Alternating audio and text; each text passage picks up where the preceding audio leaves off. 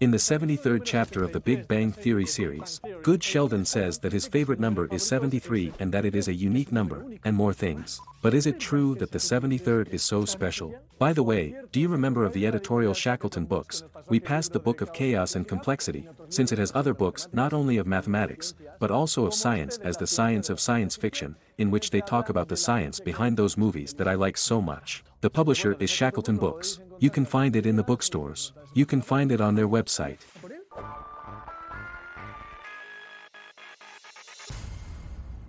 The scene in question is this. El mejor número es el 73.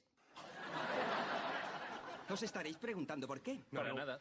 El 73 es el 21º número primo, leído al revés es el 37, que es el 12º, que al revés es el 21, que es el resultado de multiplicar, agarraos fuerte. As you can see, Sheldon gives several properties of the number 73 that, it must be admitted, are quite mind-blowing. What is most striking is that 73 is prime, and that is the prime number 21, which is 7 times 3, and that also, if we turn 73 is 37, which is prime, and that is the number 12, which is 21 turned around, are surprising properties. Yeah, but is that the only number that has them? That's what the mathematicians Burns, Spicer and Turnquist wondered in 2015 when they defined the two properties of what they called Sheldon's prime number. The properties are product property. We said that the nth prime number has the product property, if by multiplying all its figures the result gives precisely n. For example, 73 fulfills it, since it is the number 21 and the product of 7 times 3 is precisely 21. The mirror property. We say that the reverse side of a number is the number that we get with its figures in reverse order. For example, the reverse side of 1234 is 4321. Well, we say that the nth prime p sub n fulfills the mirror property. If the reverse of p sub n is prime and occupies precisely the reverse position of n, for example, the 73rd fulfills it because its reverse is the 37th, which is prime and occupies the 12th position, which is the reverse of the 21st, precisely the position of the 73rd. What Burns, Spicer and Turnquist wondered in 2015 is whether 73 is the only number that fulfills those two properties. And in 2019, Pomerantz and Spicer have managed to demonstrate this and publish it in an article in the prestigious American Mathematical Monthly. In fact, 73 is the only number that has this property. It's as unique as Sheldon says. Okay, but how do you prove something like that? How did Pomerantz and Spicer manage to prove that, among all the infinite prime numbers, only 73 fulfills that there cannot be any of hundreds of billions of figures that has those same two properties?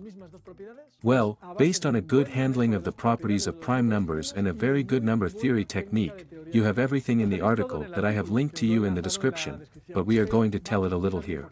First, they show that if a prime p sub n has the product property, it has to be less than 10 or 45. For this they use one of the most powerful and beautiful theorems of number theory, the prime number theorem, which was proved by Hadamard and de la Vallée-Pouzin in 1896, and which says that pi of x grows as x divided by the logarithm of x, where pi of x is the number of primes less than or equal to x.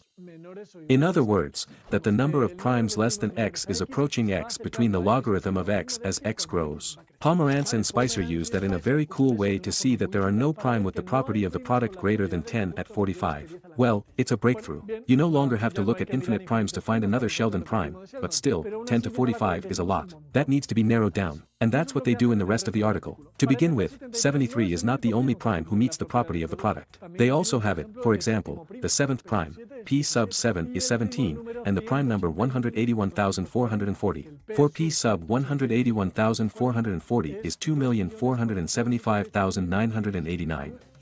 Are they the only ones? Here Pomerantz and Spicer use the inverse of the logarithmic integral to try to rule out other primes with the product property. And although they manage to establish some limits, it is not an easy task, so it's time to explore the mirror property, since a prime of Sheldon has to have both. The next thing they do now is prove that every Sheldon's prime over 10 figures has to meet a few conditions.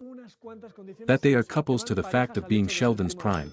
For example, that its first figure is 1, 3, 7 or 9, that it has no prime factor greater than 7, and so up to 8 properties that are going to help us rule out candidates. To demonstrate these properties, the authors make use of a lot of knowledge of prime numbers and some previous results.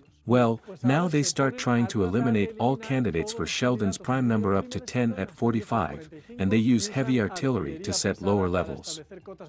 They use properties of the Chebyshev function and a very fine study of the logarithmic integral to see how the inverse of the logarithmic integral is separated from the nth prime. They use calculation arguments, iterative methods, and even computational calculations. And all that to get to the last section of the article in which they go all out. First they search among all the prime of less than 19 figures, and making use of all the properties they have developed throughout the article, they are left with 55,000 odd candidates, of which they discard 7,000 odd, which are less than 10 figures. And there they had already seen that there are only 3 with the ownership of the product. And using the properties that they have been demonstrating, they are left with 6,000 and odd candidates.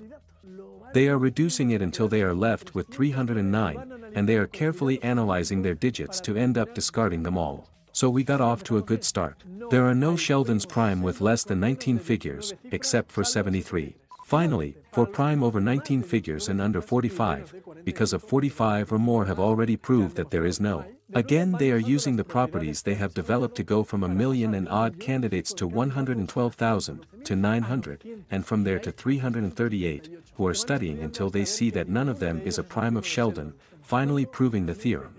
The article is quite a boast of technique and knowledge of the tools of number theory. It is also a good example of a certain type of demonstrations in mathematics. Study properties associated with what we are looking for and try to eliminate candidates little by little. Finally, sometimes you have to use a computer to eliminate some rebellious candidates that the theory fails to master. You see, the peerless number 73 has taken us from a conversation on the couch from Big Bang Theory to a super article on number theory. Sometimes television series take us down unsuspected mathematical paths and then they say that watching series is a waste of time.